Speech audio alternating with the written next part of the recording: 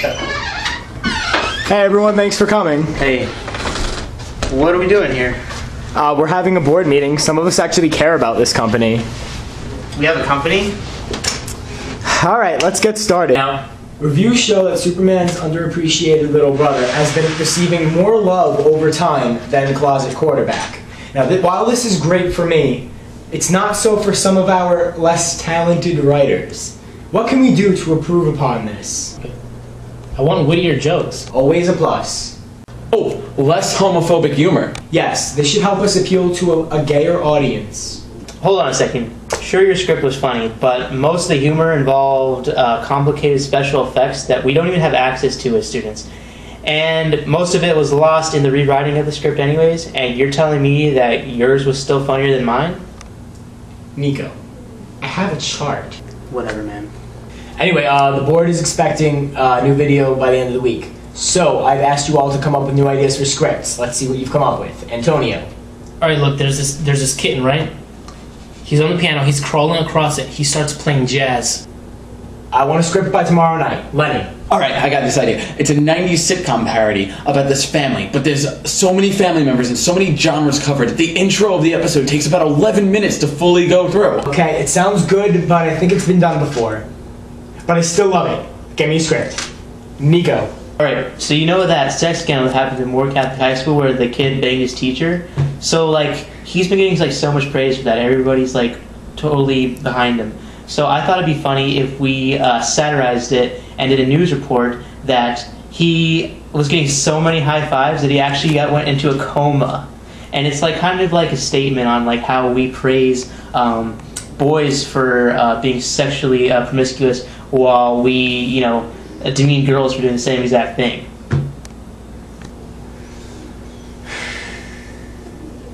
What? What do you mean to accomplish by this? I mean, what is the point we're trying to make? Well, it's better than a stupid movie about a cat. You take that back! All I'm saying is that we need to appeal to our viewers, and I don't feel you're doing that. I don't want this company going under. Alright, now since the start of this company, we have been trying to be as cost effective as possible. However, Nico, you have been losing us money since we began. That's you, the red line there. I'm the blue line up top. It's been consistently awesome. Lenny and Antonio are doing alright too, right there. Okay, we all go over budget. We literally have no budget and no profits. We don't make money off any of this. And that's the exact attitude that's losing this company money. Okay, when did this become a company? And who made you the leader? Listen, we're supposed to be a team, not a company. Again, we're just a bunch of film majors. Actually, I'm a mass comm major. Okay, no one cares. You get the point. No, but you see, mass comm, it stands for company, as in the mass company that we have here. Are you shitting me right now, Lenny? Look, Nico, I didn't want to have to do this, but I think I'm gonna have to let you go. You're letting me go? You can't fire me. This isn't a company. Actually, according to this graph, this is in fact a company, and I can fire you. You're just gonna let him fire me. You're bringing us down, man. We saw the charts. Oh my god, you're gonna fire me over some bullshit charts? I literally saw Mike draw those in crayon, like, not even 10 minutes ago. He just took a picture of them and uploaded it onto his computer and thought we wouldn't notice. And you're gonna fire me over this? See what I care. I don't need you. And your little malware movie fucking sucked. Nico, you had better get out of my office! This is my house! Okay, I'm going to go to my room, and if you guys aren't gone in 10 minutes, I will personally throw your asses out to the curb. Assholes.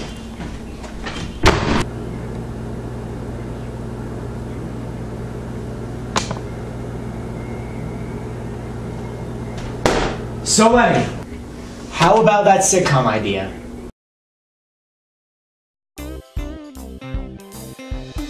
It takes a lot to make a stew. A pinch of salt and laughter too. A scoop of kids to add the spice. A dash of love to make it nice. And you've got Too many cooks. too many cooks. Too many cooks. Too many cooks. Too many cooks. Too many cooks. Too many cooks. It takes a lot to make a stew. When it comes to me and you,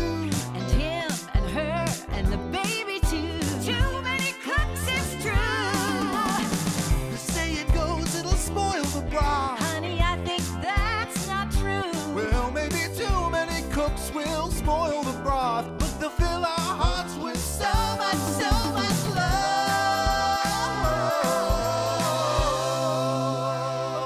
Too many cooks. A family is like a soup. Everyone adds an extra scoop. Mix an ounce of a smile so sweet. A dash of cool to add